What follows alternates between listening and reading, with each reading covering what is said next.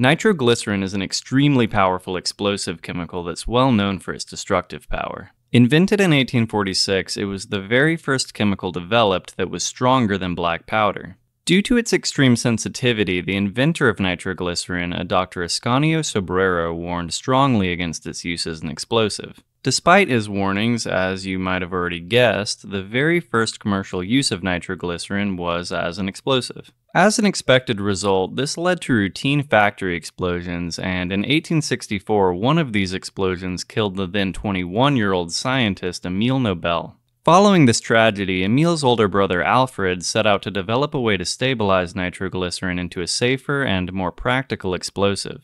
I won't be giving out any details as to his process, as that would make this video essentially a guide on making weapons rather than the chemistry of a particularly unstable compound.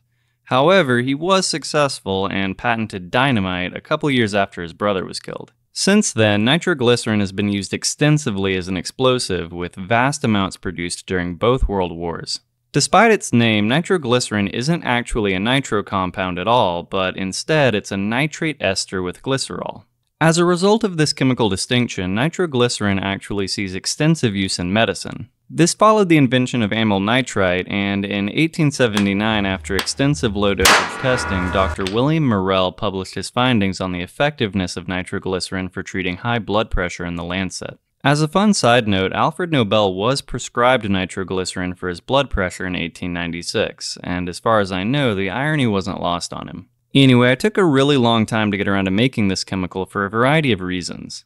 First, and most obviously, it scares me. But secondly, this chemical is terrifyingly easy to make, given you have access to the much more difficult to obtain precursors. This made putting out a video on the process feel irresponsible in a way compared to my video on TNT, which by comparison requires a dramatically higher degree of knowledge and laboratory technique to produce.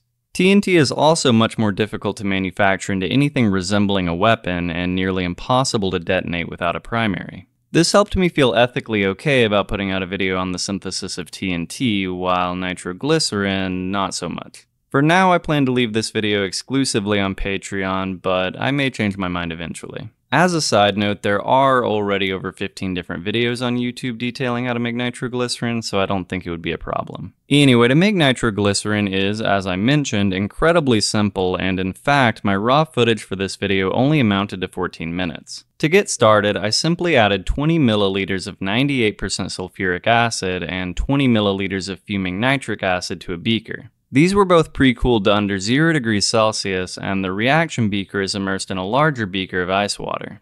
To this mixture, I slowly add 3.5 grams of glycerin dropwise and under constant stirring. This will immediately begin to react with the nitrating mixture, forming trinitroglycerin, which is nitroglycerin. This reaction is extremely exothermic, and so extreme care must be taken to keep the reaction mixture from exceeding 10 degrees Celsius. If the mixture begins to heat up too much, the nitro groups will begin to be added too quickly, leading to a dramatic spike in temperature and a runaway reaction. This will result in a decomposition of the nitroglycerin, which will both destroy the product and liberate plumes of lethal nitrogen dioxide gases, and in a worst-case scenario, the entire mixture could detonate. With that in mind, I add the glycerin over about 10 minutes, and then I allow it to continue reacting under constant stirring for another 30 minutes. While that's going on, I'll quickly explain the reaction. Again, this one is pretty simple and begins with the protonation of nitric acid by sulfuric acid, forming nitronium ions. These protonated nitronium ions are next attacked by glycerol's electrophilic oxygen atoms, which adds the nitro group as an ester.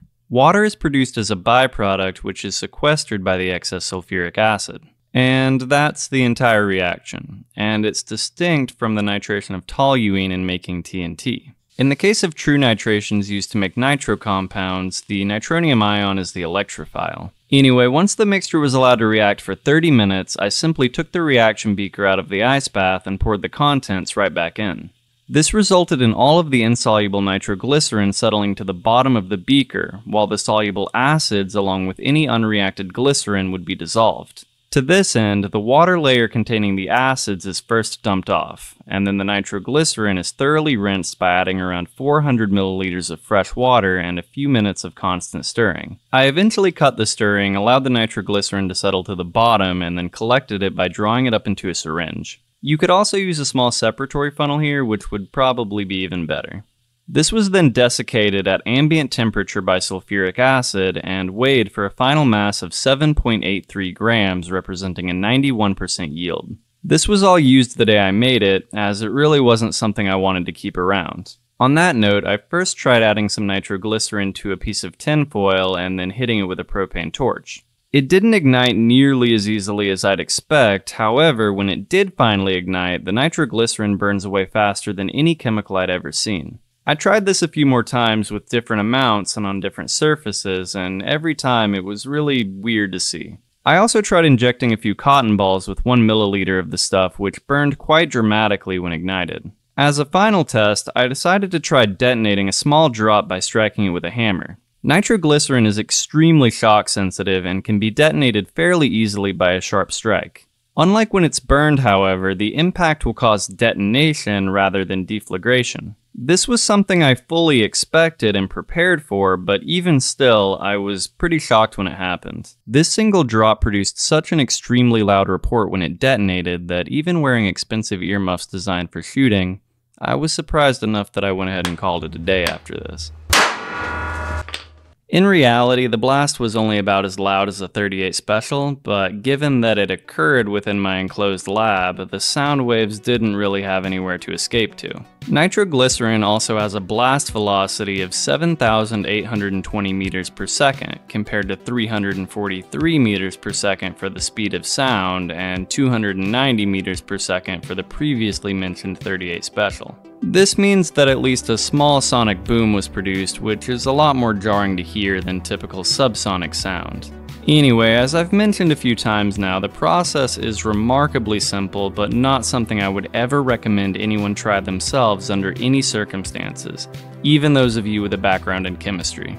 Toxic gases aside, the final product is simply too unstable to ever handle 100% safely, and any quantities larger than I made here today present risks that are completely unacceptable for the sake of hobby chemistry. With that, I hope you found this interesting, and as always, I want to thank all my wonderful patrons for their generous contributions.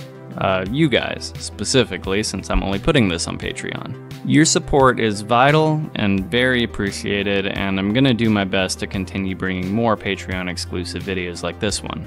Thank you so much for what you do, thank you for watching, and I'll see you next time.